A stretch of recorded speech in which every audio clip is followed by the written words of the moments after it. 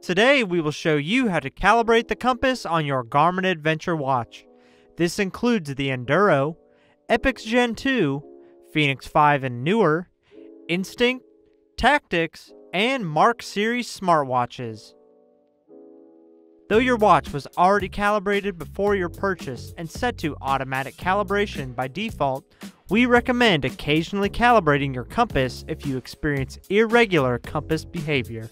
For example, after moving long distances or after extreme temperature changes, you can sometimes experience irregular compass behavior.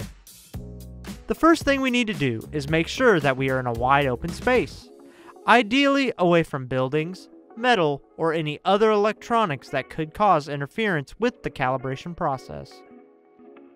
Note, it is more reliable to calibrate your watch in the same position that the watch will be worn.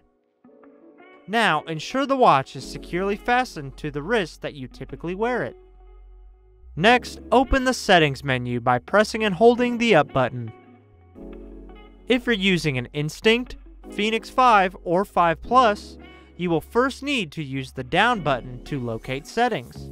Then, press the GPS or Start-Stop button to select it.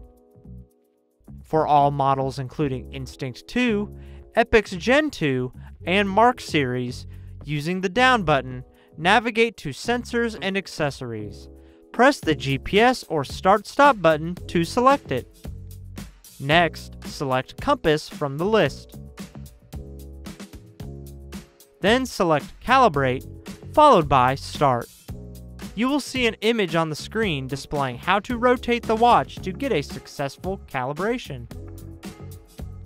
Next, we will complete the figure 8 motion while moving the watch screen down halfway through. You should hear a tone and the screen will state calibration complete.